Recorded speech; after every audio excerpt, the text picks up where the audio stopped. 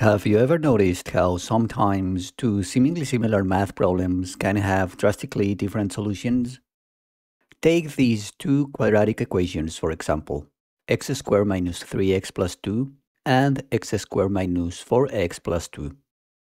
They look almost identical, right? But if we try to find their solutions only using rational numbers, we run into a surprising difference. The first one is easy to factor. It is x minus 1 times x minus 2. So the solutions are 1 and 2, both perfectly good rational numbers. But what about the second one? If we try factoring, we quickly realize it's not going to work with just fractions. Using the quadratic formula, we find the solutions are 2 plus square root 2 and 2 minus square root 2. And here's the catch. Square root 2 is an irrational number. It can't be expressed as a fraction. This raises a fascinating question. What do we do when our usual number system isn't enough to solve our equations? How can we expand our idea of numbers to find these missing solutions? And how does all of this relate to the problem of solving an equation using only roots? In this video, we'll answer these questions by exploring the concept of splitting fields, a way of constructing new numbers that contain the missing solutions. We'll touch on some important mathematical structures called rings and fields along the way. But don't worry, we'll explain everything clearly with examples so you won't get lost in the jargon. So if you're ready to expand your understanding of numbers and explore some truly mind-bending math, stick around. Number systems. So we've seen that sometimes the rational numbers aren't enough to solve our equations. This isn't a new problem in mathematics. Throughout history, mathematicians have repeatedly faced situations where their existing number systems were insufficient, leading them to extend their idea of what a number could be. The original numbers were the natural numbers, 1, 2, 3, and so forth. While these numbers solved the problem of counting, they weren't suitable for representing debts and other situations involving subtraction. This led to the introduction of the integers, which include negative numbers and 0. Similarly, the integers aren't ideal for problems involving division, which prompted the creation of the rational numbers, where division by any non-zero number is possible. Despite their eventual usefulness, these extensions weren't always readily accepted. New types of numbers were often met with skepticism, even resistance. It took time for concepts like negative numbers and even fractions to become widely accepted. The rational numbers, despite their power, still fall short when it comes to solving equations like x squared minus 4x plus 2. So drawing inspiration from the boldness of earlier mathematicians, we'll push the boundaries of what a number can be. This exploration will lead us to the concept of splitting fields. Polynomials as numbers? Continuing with this spirit of mathematical exploration, let's consider a new perspective on polynomials. We're used to think of polynomials as functions, things that take an input x and give us an output. But what if we shifted our focus? What if we started thinking of polynomials as elements of a new kind of number system? Now, this doesn't mean polynomials are numbers in the same way that 3 or square root 2 are numbers within the familiar number systems we've already discussed. Instead, we are recognizing that polynomials, just like our familiar number systems, have their own consistent rules for how they can be combined using addition and multiplication. Think about it. Just like we add and multiply numbers to get another number of the same type, we can add and multiply polynomials to get another polynomial. Factorizations and solutions. So we've established that we can think of polynomials as elements within a new kind of number system, with its own rules for addition and multiplication. How does this help us with our original problem of finding solutions to polynomial equations? Well, this idea of treating polynomials as elements within a new type of number system opens up a whole new way of thinking about equations. In particular, there is a deep connection between finding solutions and factoring polynomials. Let's revisit our earlier example, x squared minus 3x plus 2. When we think of this as a function, we are looking for values of x that make the function equal to 0. These values, 1 and 2, are the solutions or roots of the equation. But now, let's think of x squared minus 3x plus 2 as an element of our polynomial number system. We can ask a different question. Can we factor this polynomial? And indeed, we can. X squared minus 3x plus 2 equals x minus 1 times x minus 2. Notice something important. The factors x minus 1 and x minus 2 directly correspond to the solutions 1 and 2. This is no coincidence. If a polynomial can be factored into linear terms of the form x minus a, then the values a are the solutions to the equation. Now, let's turn our attention to the polynomial that started this whole discussion, x squared minus 4x plus 2. If we try to factor this polynomial using only rational numbers, we hit a roadblock. There are no rational numbers that will allow us to factor it into linear terms. This is where the idea of extending our number system becomes crucial.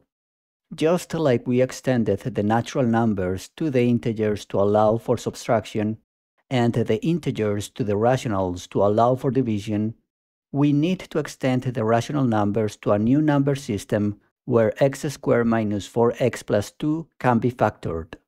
This new number system will contain the missing solutions to our equation, solutions that aren't present in the rational numbers. This process of creating a new number system to split a polynomial into linear factors is what we call constructing a splitting field. Splitting fields. So we know we need to extend the rational numbers to find the missing solutions to x squared minus 4x plus 2. How do we actually do that? The key idea is what mathematicians call adjoining a root. We essentially invent a new number that satisfies our equation. Let's call this new number gamma. We are going to force gamma to be a solution to x squared minus 4x plus 2 equals 0. This means that gamma squared minus 4 gamma plus 2 equals 0. Now, what does this new number gamma look like? We don't know its exact value in terms of rational numbers, because it's not a rational number. But we know it satisfies the equation gamma squared minus 4 gamma plus 2 equals 0. We can rearrange this equation to get gamma squared equals 4 gamma minus 2. This is important because it tells us how to handle powers of gamma. If we encounter gamma squared, we can replace it with 4 gamma minus 2. Let's consider expressions of the form a plus b gamma, where a and b are rational numbers. We can add, subtract, and multiply this expression using the usual rules of algebra, keeping in mind that whenever we see gamma squared, we replace it with 4 gamma minus 2.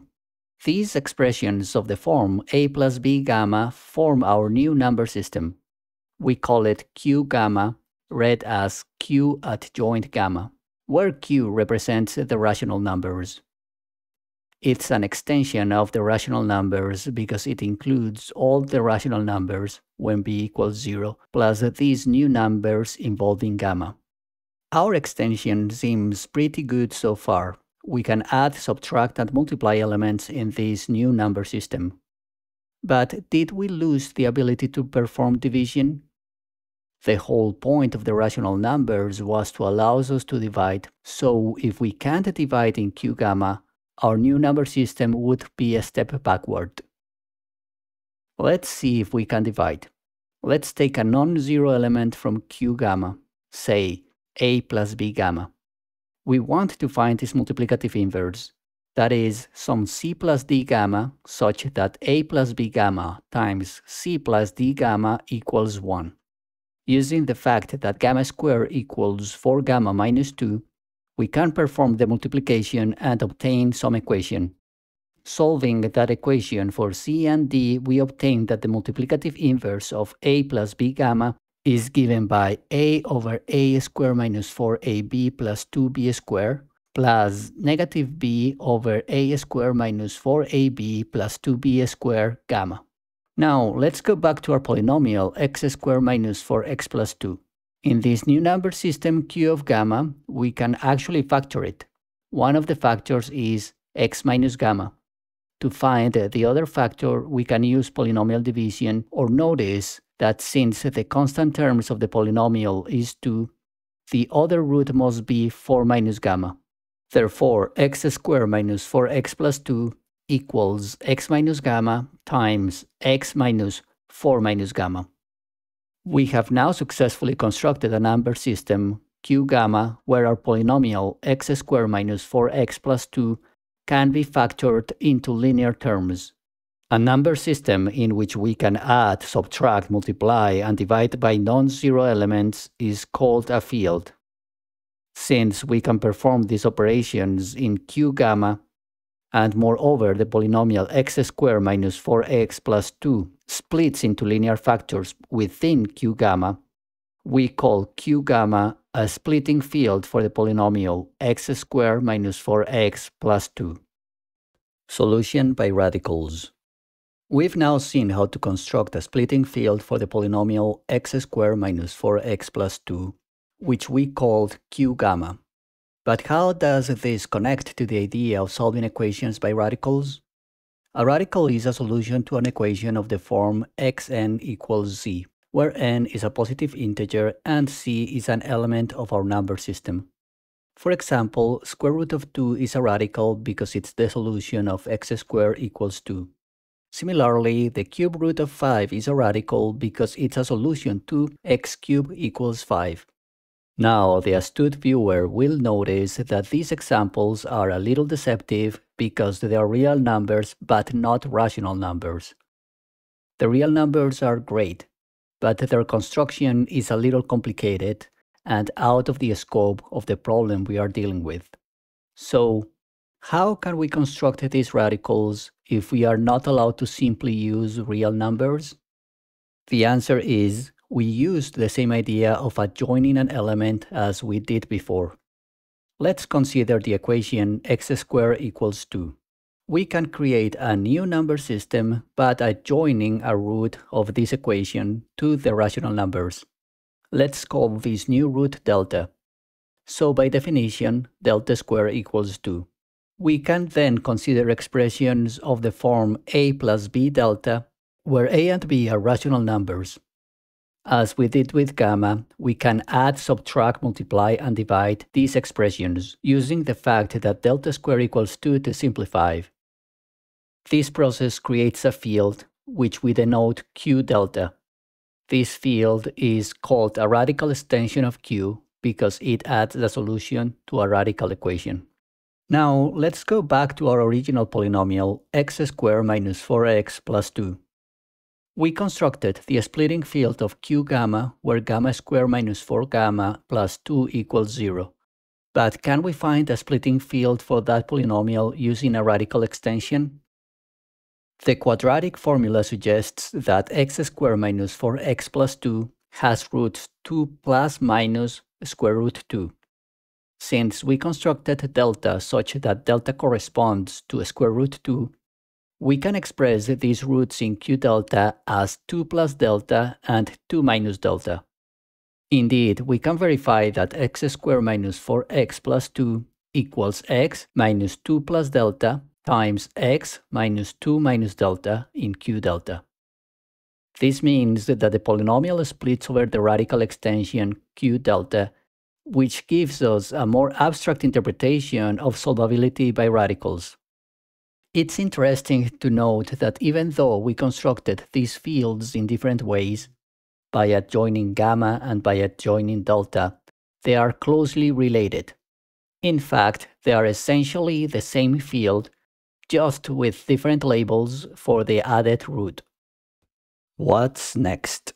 We've now seen how constructing splitting fields and radical extensions gives us a powerful new perspective on solving equations. But this is just the tip of the iceberg. Join us next time as we build upon these concepts to uncover the hidden structures that determine whether a polynomial can be solved by radicals. In the meantime, stay mathy.